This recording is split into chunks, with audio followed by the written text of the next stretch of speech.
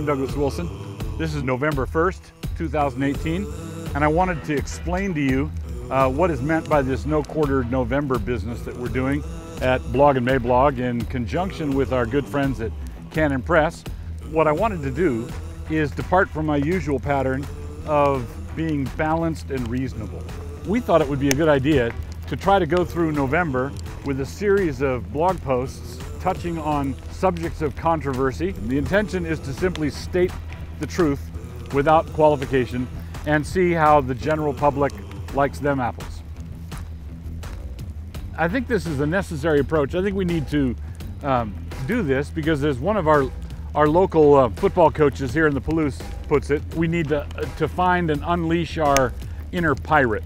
And that's the problem with Reformed evangelicals these days. It's not the job of the preacher to be a firefighter out in the world. We're not supposed to be running around putting out other people's fires. We're supposed to be arsonists in the world. So throughout the course of November 2018, check in to Blog and Mablog, dougwills.com, and if you see a post that has no quarter November in the tag, or it has a piratical flag of some sort, if you see one of those, it indicates that there will be some sort of unvarnished, unqualified, piratical behavior, and free books. Well, I gotta get home for dinner.